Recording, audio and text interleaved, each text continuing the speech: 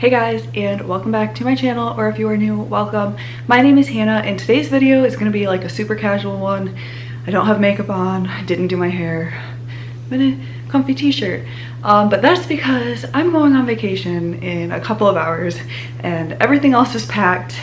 But I have a central line and I have IV medications that I have to fly with. And this is my third time flying since I've had a central line, and I kind of wanted to go over some tips and tricks because it's my first time flying. I was freaking out and I've learned a couple things since then.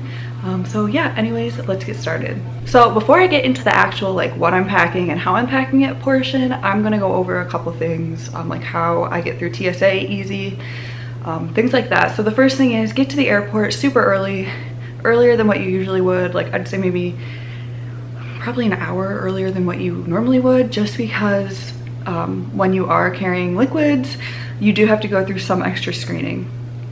So actually there's a program called TSA Cares.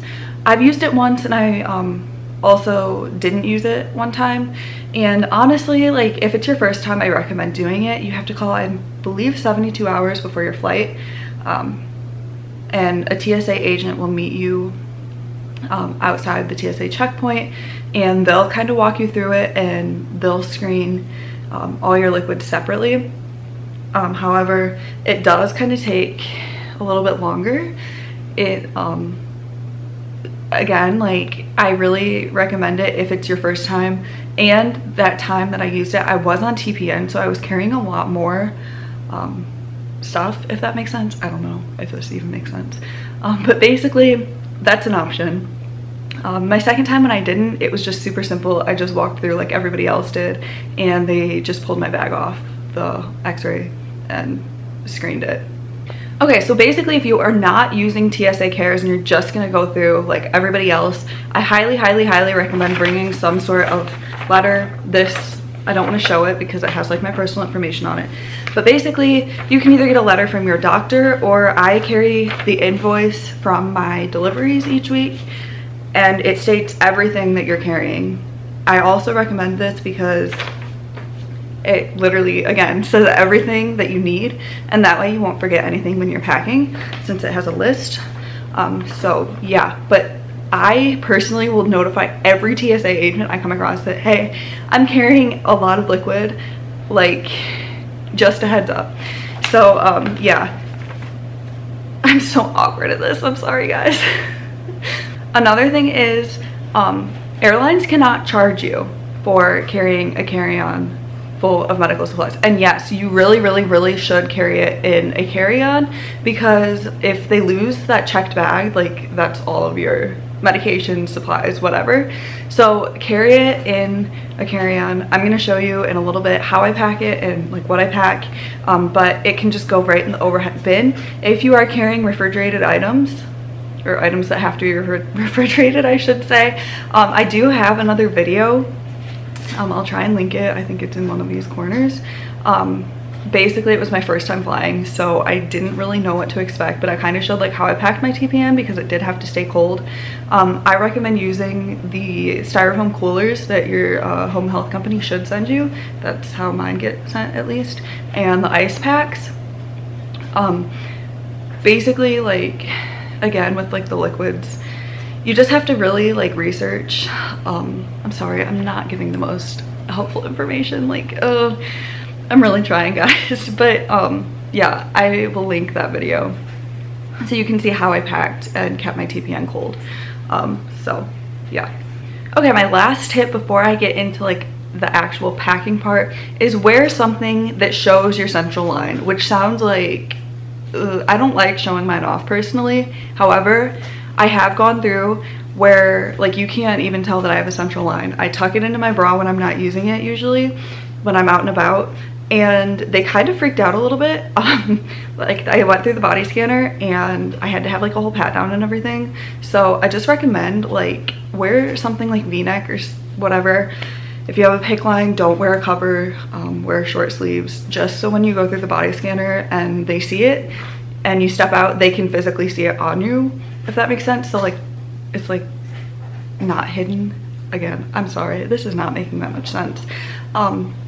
But yeah, it'll just make your life a lot easier, and yeah, that way it doesn't look like you're hiding anything. Okay, so now I'm going to go show you how I'm gonna pack everything and what I'm gonna bring. So yeah. Okay, so the first thing I'm gonna bring, I'm not actually packing in this suitcase, is my backpack. This will be my personal item, but it's also what I use to run my fluids in, like when I'm on the go. So this is just a Vera Bradley backpack, and then I have like a little tubey clip at the top that can hang a bag of fluids. So this will have some other things in it. Again, I'm just showing you what I'm bringing medical supplies wise because I have a lot of clothes and stuff, but none of that relates to this. So yeah, that's the first thing. So make sure everything that has, well, everything that's medication or prescribed to you has labels on it with your name. So without showing you too much information, my fluids have like a prescription label on them, and so do my flushes. So just make sure that those, and that you're bringing all of your medications in their original bottles, just in case they question you. You can pull your ID out and they can compare. So I'm going to put my fluids in first since those are the heaviest, and I'm only going to be gone for a couple days, so I'm going to bring some extra things, but like for fluids I'm not going to, just because I don't want to have to bring a bunch of stuff back home. So let me go ahead and get the fluids in my bag and then I will come back. Okay, so fluids and flushes are in my bag. I try and pack the heaviest things towards the bottom so that way the bag isn't top heavy. But again, my flushes also have a prescription label on the front. I'm just not showing it because it has my personal information on it. So yeah. The next thing I'm going to put in my bag are batteries. They just go with my pump, and along with that, I'm going to put my actual pump in. Then I'm going to put all of my medications that I take on a daily basis in. So I threw my tubing in the front, well, I guess like the top mesh pocket. Next, I'm going to throw in some dressing change kits. I'm going to bring 5 of these just to have a couple extra, and I'm bringing different types of like actual dressings just in case my skin reacts. Next, I'm going to put in this giant Tegaderm. I use this to shower, or if I decide to go to like the beach or something, just to protect my line. It doesn't always keep it 100% dry, but it definitely is better than just having your line out, so I'm just going to throw that right there. The next thing I'm putting in are some microclaves. I have a bunch extra. I don't even know if I'll have to change mine, but sometimes my tubing does get stuck on the end. I'm out of breath, sorry. So it's good to have just a couple extra. Then I have, I don't even know what to call these. Basically, if you decide to stop running your fluids and need to put a cap on the end of it so it doesn't get all gross and dirty and not sterile, you can use these. Again, I don't even know if I'm going to use them, but I just want to have them, so I'm going to put that also in the mesh zipper pocket. The next thing are swab caps. These go on the end of the microclave when you're done running fluids. They have, I think, alcohol or some sort of like surgical disinfectant in them to keep your line clean. So those are going to go in the mesh zippered pocket as well. Okay, next I have a ton of alcohol swabs. I don't need this many. I think there's 200 in this box. However, you can never have enough, so I'm just going to put this whole box in there. Okay, and then I have this hand sanitizer that literally is just straight up alcohol that I'm going to throw in here as well. I mean, it's best to wash your hands, but if you're in a pinch and can't, this stuff works really good. Okay, and I'm pretty sure that's everything I need in this bag. There are a couple more things that I am going to put in my personal item that I probably would need, if that makes sense. So the first thing I have is a puke bag. I know airplanes have them, but just in case, I would prefer to have this instead of puke all over myself. Lately, because I am on blood thinners, I've been having crazy bloody noses. My doctor gave me these. They're called Wound Seal. Basically, you just stick it up your nose and it stops it from bleeding, which is great because I cannot get them to stop lately. And then lastly, I'm going to throw in a couple of these drip drop packets. I really like these because it's so hard to find like Gatorade or anything once you're past security. And this way, all you need is a bottle of water and you can make your own, and it's a lot better for you. Sorry, I'm out of breath.